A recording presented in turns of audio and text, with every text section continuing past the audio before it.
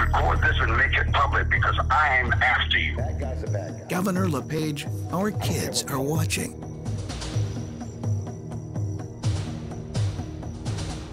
Maine Governor Paul LePage continues to embarrass the state of Maine with hurtful and hateful rhetoric.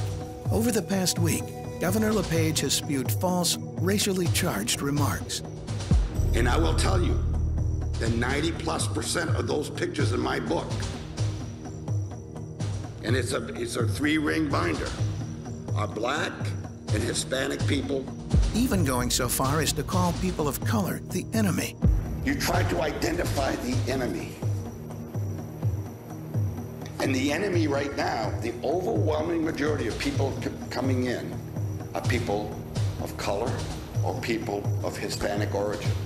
He threatened a sitting legislator by leaving him a profanity-laced voice message. I've spent my life helping Black people, and you little son of a bitch, socialist cocksucker, I want you to record this and make it public because I'm after you. Thank you. He even doubled down on his hateful message by threatening to shoot the same legislator. And we'd have a duel. That's how angry I am. I'd point it right between his eyes. This erratic behavior is hurtful to Maine and threatens our economy. A new campaign has started to boycott Maine, and our tourism industry is reporting cancellations from visitors due to the governor's hateful remarks. Maine is better than this. We must be better than this.